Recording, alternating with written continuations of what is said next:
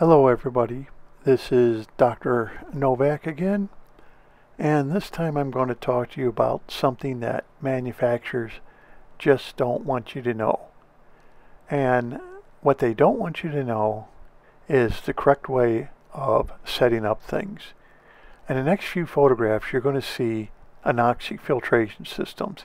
Each one of these pictures are of an Anoxic filtration system filled with plants. Plant baskets and the full filtration system. But they all have one thing in common, what you're looking at here. None of them use nitrogen, none of them use plant fertilizer tablets. That's right, not a one of these filters use fertilizer tablets or ever have used fertilizer tablets. They all utilize the ammonia that's being made from the koi in their ponds. And their profuse flowering and growth has nothing to do with nitrogen. In fact, I will show you some tests and test kit tests that I did. Most of the nitrogen is under 10 parts per million in these ponds. I just tested my pond and it was about 10 to 15 parts per million. I haven't done a water change in 5 months. And I have 10 large koi in my pond. And I haven't done a water change in 5 months, and they get fed anywhere between 2 to 2.5 pounds of food a week. Now imagine how much food that is. But my koi live in something that people just don't believe, and that is they all live in 750 gallons of water.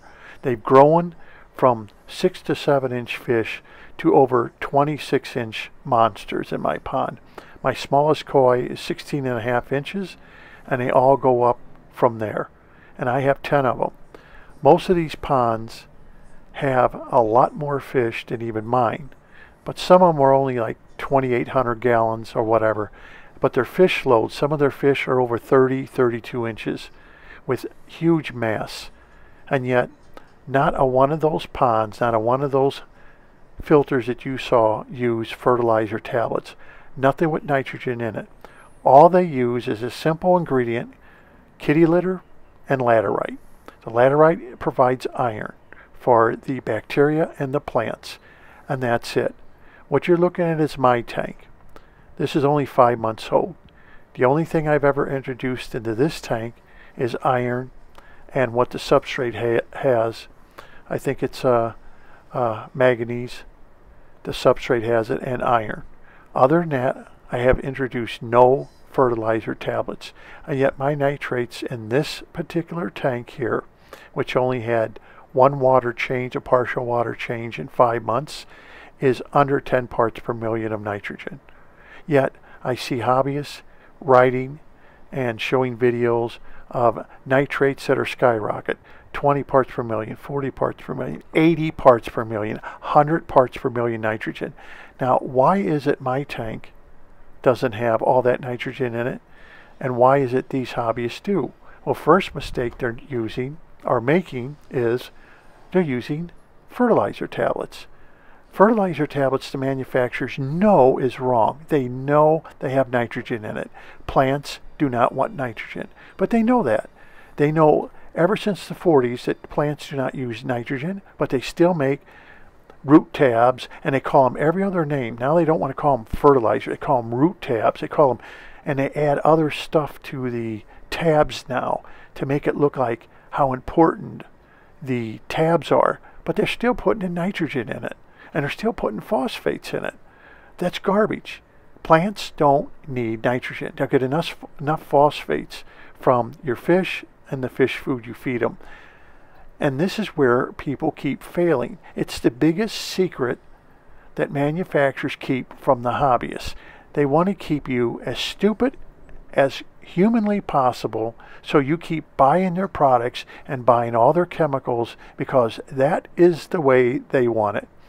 These people who think that they're going to put dirt in their tanks. I researched over 150 different substrates. 150 different substrates. It took me 10 years of research. And you know what the best substrate I found when I made the Anoxic filtration system that was the cheapest to the hobbyists? Was plain old kitty litter. You got it.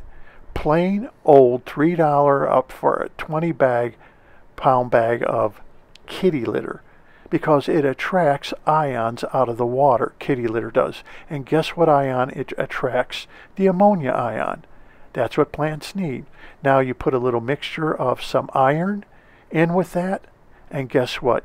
You'll grow a brand new kind of bacteria that nobody wants you to know. Nobody talks about it.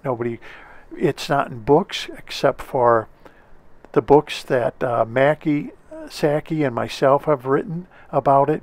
It's called heterotrophic, facultative, anaerobic bacteria. Now, I bet a lot of you had never even heard of that bacteria, because all you keep hearing about is, oh, nitrosomatous bacteria. That's all that's shoved down your throat. Nobody wants to talk about a specialized bacteria that actually can keep your fish healthy, keep them spawning, keep your algae problems down, keep the cyanobacteria at bay.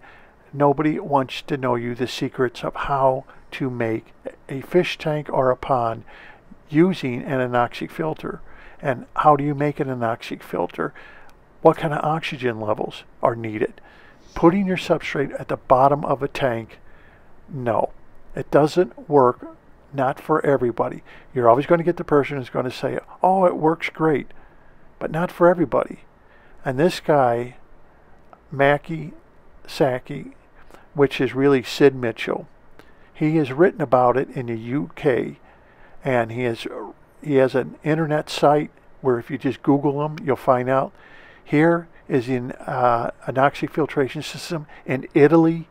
This is used all over the world. Look at the profuse hair growth. This is root hair growth. This is what you want your plants to have. Not root growth, but root hair growth. And here's a test done on my pond. Look at that. TDS 117. I bet you people TDS in their fish tanks is higher. This is without a water change. 254 without a water change. And the other one will show it. Now here's a test for nitrates. Look at the nitrates. Under 20 parts per million. Not even showing up. So what is wrong? Here's a nitrate test kit from Lamont. The most accurate test kit out there. Look at this. Parts per million of TDS. 127. I bet you a lot of people's fish tanks aren't even that low. And this is a pond that's getting fed 2.5 pounds of food every week with 10 koi in it and 750 gallons of water. Now, how is this? What I don't wave a magic wand over my aquarium and say, grow perfect. There's a science behind it.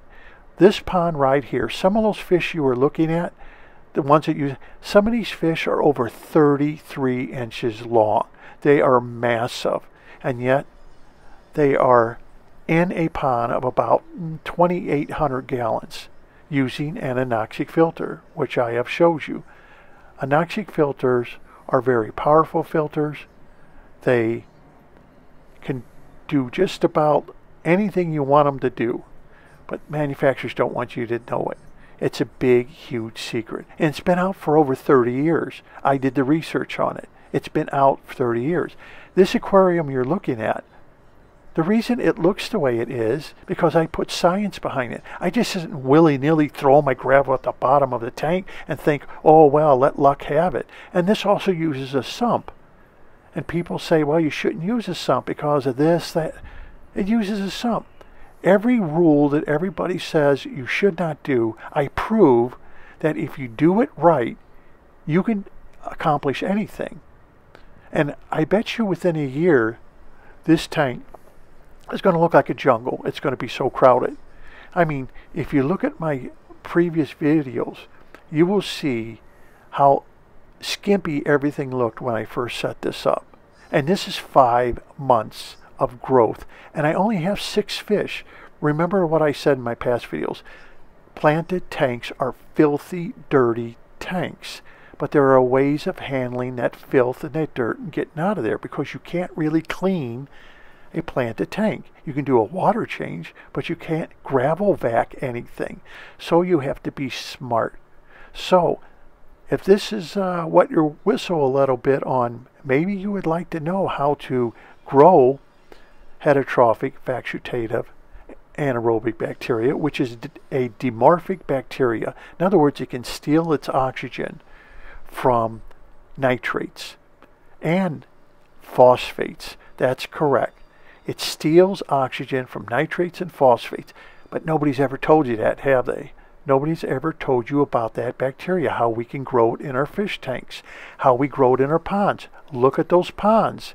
Look at how they're growing. No fertilizer. And yet they're not all full of hair algae. And people feed their fish profusely, and they're way overcrowded. So until next time, I will try to explain to you a little more in better detail, if I can, about how to start a fish tank like this and how you should be coming up in 5 months with the same results. There's just no reason why anyone can't repeat what I'm doing. But because of science, we know better.